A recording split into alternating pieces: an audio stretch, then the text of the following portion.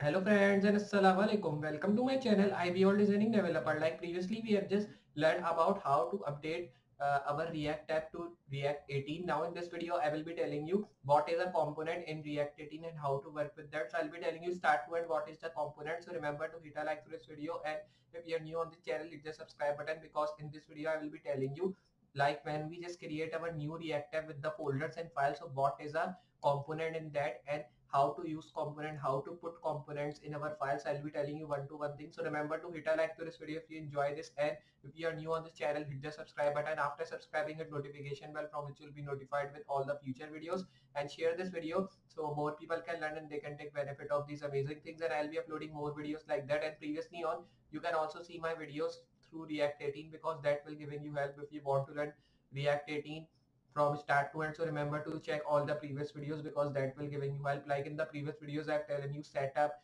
how to create a React tab, how to understand files and folders. Then after that we have just update it to React 18, and today's video I will be telling you how to just what is a component in React 18. So just now we'll be starting with our video and see and learn how what is a component in React 18 and how to use it in our projects.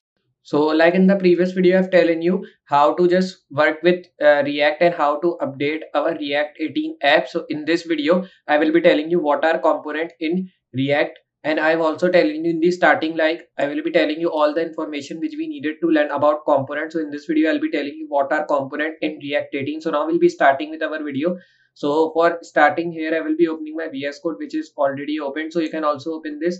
Now here, this was the app which we were running. You can see this is the app1 folder, and then these are all the files which we are having, and I was just showing you the file. Nothing I've changed from here. So I will be just now I was just running this app. So here I will be doing it side by side to show you all the stuff, and I will be now explaining you what are components here. So now you can see we are just getting all this stuff of React 18, and here we are getting at the right side the browser thing, which is totally empty because we have written nothing here. So now for writing here the thing, you have to first of all move to this file here. Here you have to erase all the stuff, but don't erase from here. I think erase from this file, means app.css file. So here I will be erasing all the stuff from this. Save this. Now you can see all the stuff has been removed, but nothing changes here because I've only erased the styling, not any of the uh, front end thing. I've erased the back end styling work here. So now here we have to work with React 18, and we have to learn about components here. So I will be telling you what are the components now. Like in HTML we use h1 tag as a component. So in this React 18 we use h1 tag as a component as well. So for using it, just you have to move down under this div. Remember, when you are using any of the tag here, you have to move under this div. If you are not moving under this div, you are moving here under this bracket, so it will be really problem and your code will be not working. So remember to move under this class name div, so your code will be working. So if I write here h1, and in h1 I'll be writing React 18 tutorial like this. You can see if I save this, so we will be getting a heading which is saying that React 18 tutorial, you can see, which is looking good. Now here if you want to do this thing at center, so you can just write here h1. In h1 you have to write like this class name. Remember, this n should be capital of class name in React 18 or in React when we are using, because in React 18 just n should be capital. It is not HTML like thing that n should be small, it should be capital here. Then you have to just move here after this, and after moving here you have to just now write a thing which should be like container.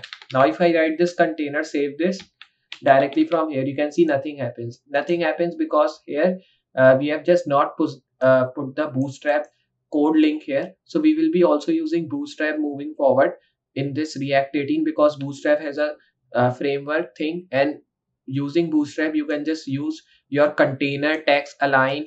You can take your text into center, so you can do like styling stuff using that bootstrap. But in this video I only want to tell you like h1 is a component of this React 18, and this was the small component which I've telling you about. So components are really type of here. So in the next video I will be telling you about function component. First of all, in this video we have learned about normal components. Like I want to only show you the starting here, means only the starting tag of this. So I've shown you. Now in the incoming of video I will be showing you all the stuff here using React 18, and I'll be telling you what are the components in React 18. But this was small video in which I want to only tell you like this h1 is also a component, like we are getting this h1 in html. So in React also, or in React 18, we are getting h1 as a component as well. So this was the video about. So I hope you understand this video, in which I have telling you what are the simple component in React 18, and I hope you understand this video as well. If you have understand, enjoy this video, and